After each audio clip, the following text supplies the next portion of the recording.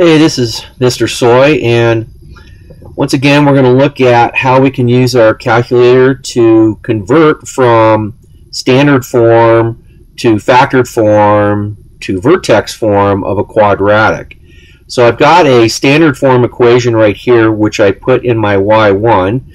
I just hit y equal and then entered the equation.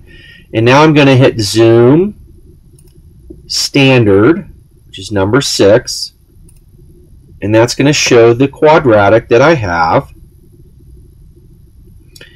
And what I'm looking to do is to create the equations for both the factored form and the vertex form using my graph.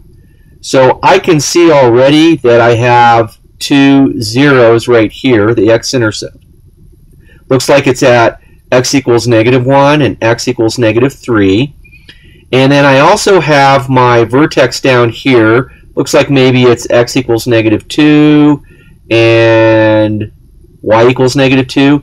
But we're going to use the features of our calculator to actually find those explicitly. And then we can build the equations off of that. We're going to start with the factored form. So we've got our vertex, we've got our standard form now.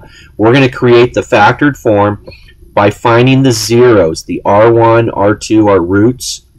And to do that, I'm going to hit the second button and the trace button in the upper right, which gives me this calculate menu. And I'm going to want number 2, 0. So I select that. And again, it's going to ask me left bound, right bound for each one. So I'm going to move my little cursor to the other side because I'm going to find this first one right here, first 0, and hit enter. And then it wants the right side. So again, I'm building that channel which it's going to use to look for where the function has an output of 0. So I hit enter and it says guess. We don't need to guess, just hit enter again. And there we go. Our first one is indeed at x equals -3. Okay, good. That confirms what we've been seeing on the graph.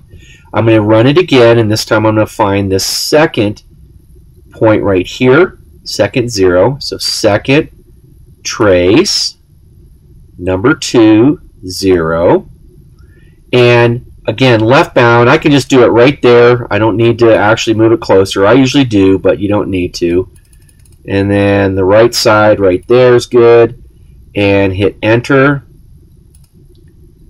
And there it is. And so my two zeros are x equals -1 and x equals -3. So now I can actually create the graph or the equation and graph it that is in factored form. So you might recall that when we're essentially looking at each of the different forms, the leading coefficient, which in this case you can see is a 2, the 2x squared, that's the leading coefficient, is going to be the same in all of the other forms. So I can immediately put a 2 there. And then now I'm going to put in my roots. Well, it was x equals -1, x equals -3, but remember, in our factored form, it's x minus r1 times x minus r2. That negative tells us that it's the opposite sign. So in this case, I'm actually going to put x plus 1,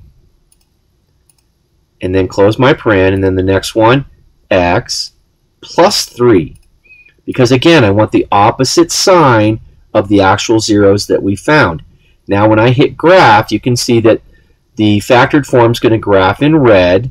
When I hit graph, I'm going to see it, the first one, the standard form, in blue, and then the second one, the factored form, in red, and you'll see that it actually traces out the blue one. So hit graph again.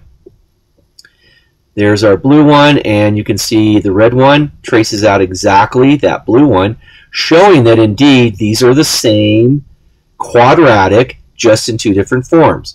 So I've basically created my factored form by finding my zeros and plugging it into the factored form equation format. Okay, so then the last one we need to find then is our vertex form. And so the vertex form, all I have to do is find my vertex, which is in this case, since this parabola opens up, the vertex is going to be this point right here. Again, I think it's at -2, -2, but we're going to use our calculator to find it explicitly. Once again, I'm going to hit second, trace, takes me into the calculate menu, and this time I want to find 3 minimum. because it's opening up. It's going to be the minimum point on our parabola. Okay, now it's going to ask the same questions, left bound, so I just need to move this guy to the left side of my vertex. That's good. And then right bound, I just need to move him back over to the right side of the vertex. Enter. And then finally, guess, I'm just going to hit enter. And there we go. And in fact, it is exactly where we thought it was, at -2, -2. Now the x, okay, remember the x, that's the h. And the form of our quadratic equation in vertex is x minus h. So we're going to use the opposite sign of the x for our h, but the k will stay -2. Now we can put that equation in our calculator. So hit y equal, and I'm going to scroll down, and the leading coefficient will be the same, 2, and then I'm going to do my parentheses, x minus h quantity square. Well, h, the actual h that we found, the actual x value of our vertex was -2, so x minus that would be x plus 2. Then I'll close my parentheses, and then I'm going to square that. And then the k is -2, and that stays the same, so -2. And now I've got all three forms of this one quadratic graphing, and you'll see the blue, the red, and then finally the black, and it will trace out exactly the same path because they're the same quadratic equation. Here we go. And there's the black tracing out, and in fact we are done because we now have shown that I can use my calculator to convert from standard to factored and to vertex. And the nice thing about that is if I'm given it in factored form, well, I can also use that to find the vertex form. And if I'm given it in vertex form, well, I can also use this to find my zeros and find my factored form. So it's a really nice, easy way to convert from one form of a quadratic to another form of a quadratic. Thanks.